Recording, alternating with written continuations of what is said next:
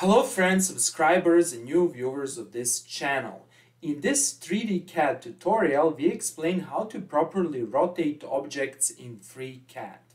For those of you who don't know what the FreeCAD is completely free and open source program for 3D design.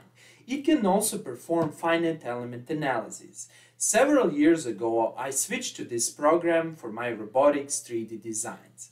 In this tutorial, we explain number 1, how to rotate objects by using Euler angles. Number 2, how to rotate objects around custom-defined rotation origins and points. Number 3, how to rotate objects around custom-defined axis of rotation.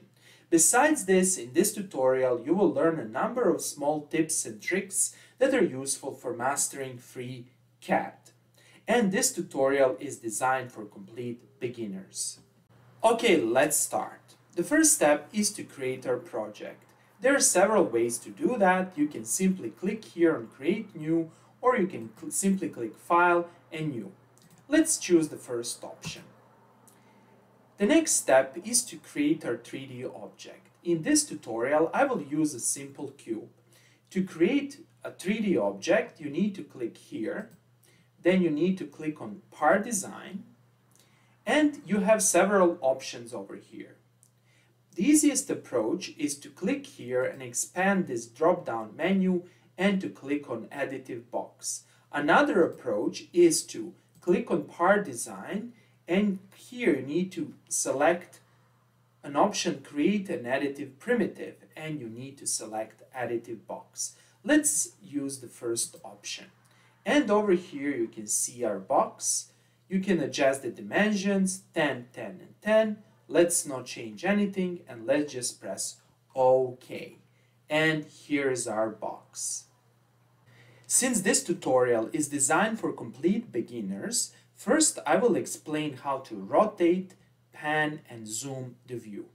First of all, make sure that over here CAD is selected. That is, we are going to use the CAD conventions for rotating, for pan, and for zooming. To pan the view, simply press the middle roller mouse button and move left and right. That is, you need to hold the roller or the middle mouse button. And this is how you pan the view. To zoom the view, you simply need to roll the middle mouse button back and forward. Then, to rotate, you need to press and hold both the middle mouse button and the right mouse button, and you can rotate. Again, press and hold the middle mouse button and the right mouse button, and you can rotate the view. When performing rotations, it's very beneficial to see the axes. So let's show them. Click here on View and click on Toggle Axis Cross, and here they are. The red one is X, the blue one is Z, and the green one is Y. Next, let's learn how to perform simple rotation. To do that, click here on Body or in your cube, do the right click and click on Transform, and here it is.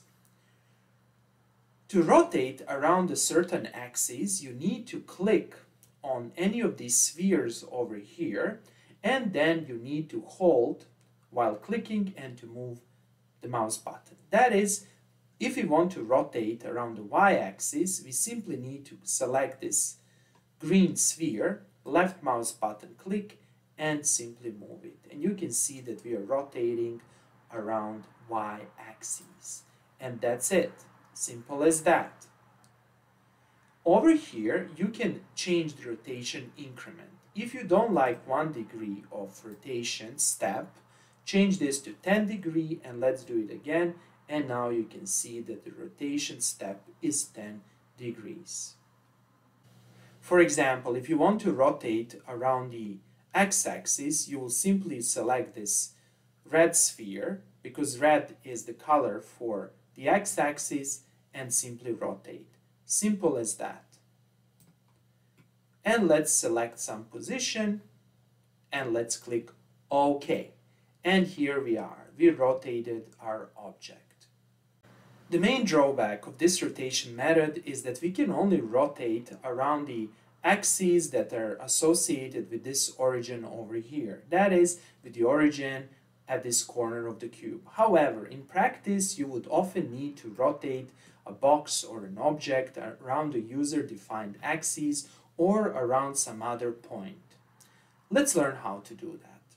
Here, for clarity, let's erase our object. Simply click on body and press delete. And let's create a new box. Click here on Par Design, create an additive primitive, and let's create an additive box and press enter. The second approach for rotating is to select body, then click on edit and click on placement. After clicking, you will see this menu that will enable you to adjust translation and rotation. So let's analyze this menu over here. First of all, you have the option Euler angles. So let's see what happens if we start rotating by using Euler angles. We are currently rotating. Let me now rotate this so you can nicely see. Around the z-axis, so you can see what happens. This is the first Euler angle. It is your rotation around the z-axis. Good. Now let's see what is pitch. What do you think? Will I rotate around my original y-axis or around the rotated y-axis? Well, let's see and let's find out. And let's see what happens. Here, we are obviously rotating around the rotated y-axis. And here it is. And let's finally check what is roll, that is rotation around the x-axis, and let's see. And now you can see that we are rotating around this edge. That is, we are rotating around the rotated y-axis. So let me reset this and let me repeat. So what's the idea over here? What's the difference between Euler angle and the standard way of rotation? Well, Euler angles are defined like this. First of all, you perform one rotation. For example, your rotation. And the your rotation is around the z-axis that matches our global z-axis. That is this z-axis. Then, next time you rotate by using Euler angles, you're not going to rotate around the original global axis, you're going to rotate around the rotated axis. And to show you that, notice the difference. This red line over here, or the red arrow, is the original x-axis. However, we rotated this x-axis, and now the x-axis of the rotated frame matches this edge over here. That is, it coincides with this edge. And now let's rotate around this axis, and you can see what happens. And these are the so-called Euler rotations, and they're very useful in robotics and mechanical engineering. Okay, let's now reset everything to bring everything to the original position. Currently, we are rotating around this point. However, we would like to rotate, for example, around this point. Let's learn how to do that. Over here, click somewhere, do the left click, and then click over here. Click on this edge, or basically on this corner, on this vertex. And notice something over here. When I move my cursor over the corner, you will see what happens. You can see vertex, that we are selecting vertex. So select this vertex and click here on selected points. And now let's try to do rotation and let's see what will happen. First of all, let's see Z rotation or the yaw rotation. And you can see now that the local coordinate system is moved over here. Unfortunately, we cannot see it. However, the rotation is over here. That is, the origin is here. And now our local Z is here, and we are rotating effectively around this origin, around the z-axis. You can see pitch over here, and you can see roll. And that's it. Simple as that. Next, let's learn how to rotate around the user-defined axes.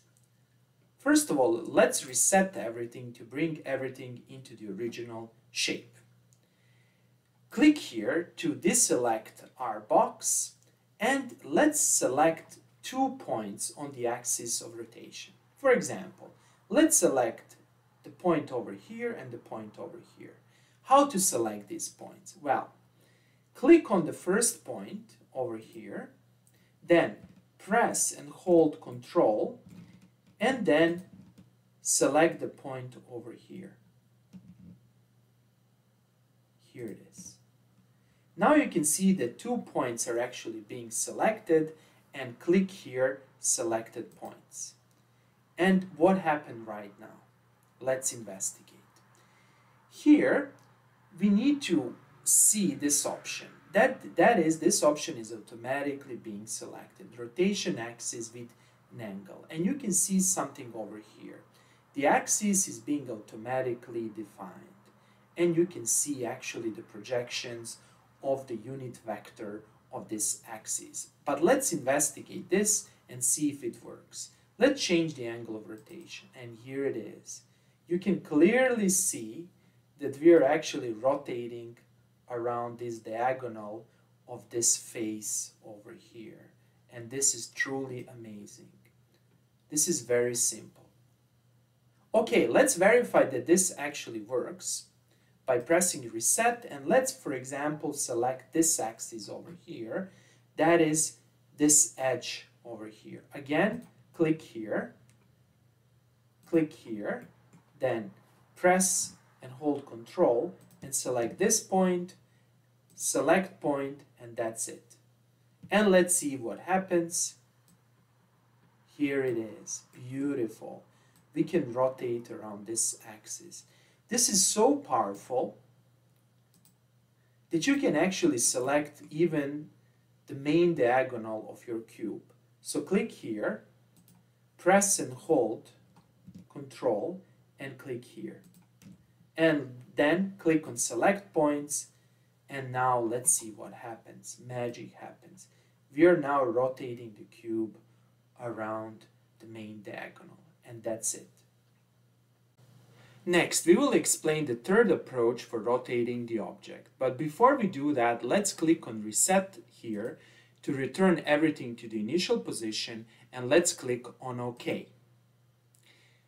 This third approach for rotating the object is very useful if you want to rotate the object around the axis that's actually normal to the surface. Let's learn how to do that.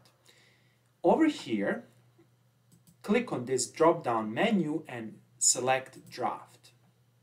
Now, then click over here and pan. Here is the object. Let's rotate the object around this axis that's represented by this point over here in this view. To do that, you simply need to click here, and then you need to select this point over here, and then you will be asked to specify the base angle. Let's specify the base angle 0, and then we will be able to rotate the object. And here it is. You can see how nicely we can rotate it. And for example, over here, you can even specify the angle of 67 degrees, and that's it. This is the third approach for rotating the object. Let's get out from this view, and you can see how nicely the object is rotated. Okay, that's all for today, and thanks for watching.